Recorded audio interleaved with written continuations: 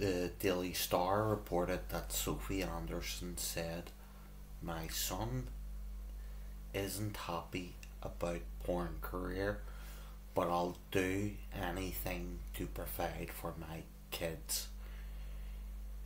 She claims that she'll do anything to provide for her children, but does that include gaining employment outside the porn industry?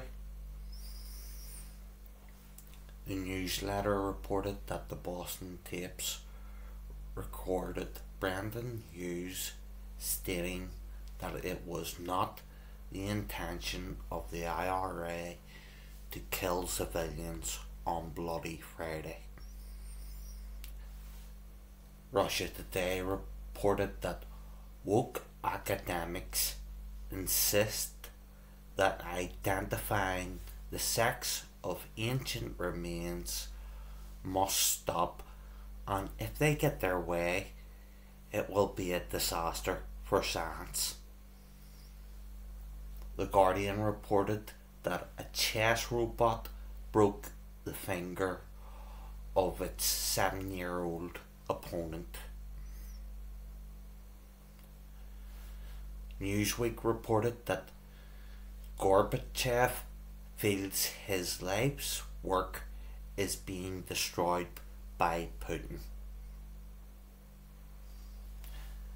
The Independent reported that Molly McCann led "Fuck the Tories" chant after winning by knockout at UFC London. The Daily Mail reported that Stonewall advocated trans and 2-year-olds.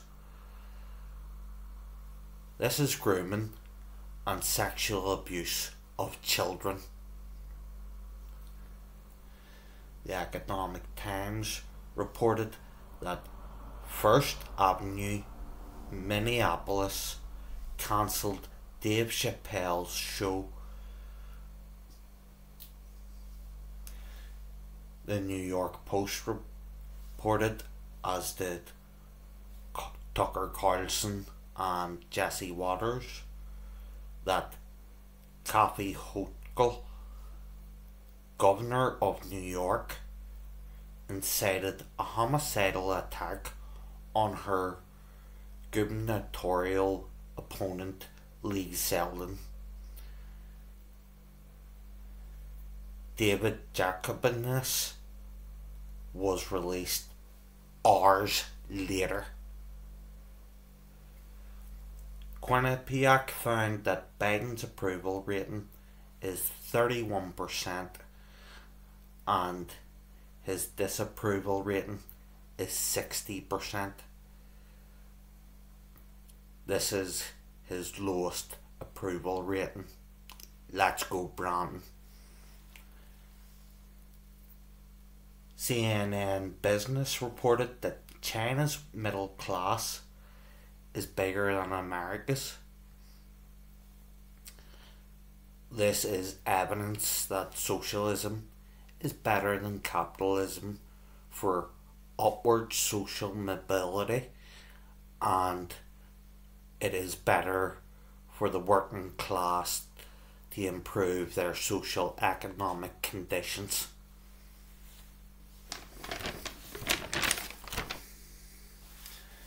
Al-Mayadeen reported that Iran's foreign minister said the only thing the Zionist state understands is force, and normalizing relations with the Zionist state is treason. I agree completely. The Irish Independent reported that a listener complained to RTE about Ronan Collins playing "O Holy Night," claiming it discriminated against non-Christians. So you're more upset and offended by that than the transing of kids? Your priorities are misguided at best.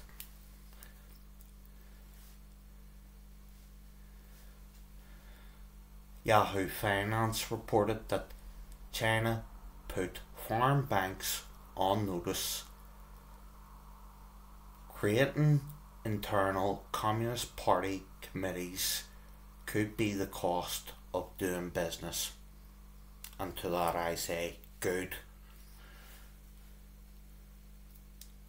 PV Magazine reported that Panasonic plans a $4 billion electric vehicle battery factory in Kansas City.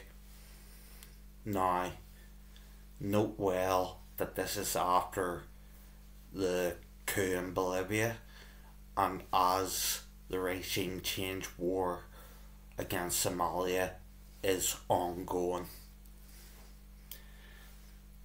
CBS reported that an employer of a Michigan mother fired her by text when her son was on life support.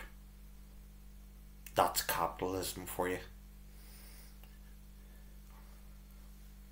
Reuters reported that Cuba developed a successful treatment for Alzheimer's and Parkinson's. Yet capitalists tell us that socialised medicine doesn't work. That's nonsense, of course. The Guardian reported that the oil industry has made $3 billion a day in profit for the last 50 years.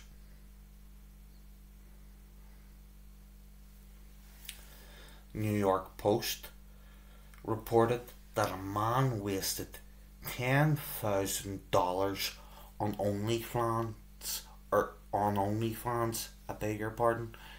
while his girlfriend nursed their child. No morality or ethics whatsoever. The Week reported that Britney Spears called for wealth redistribution and a general strike on Instagram. She's correct.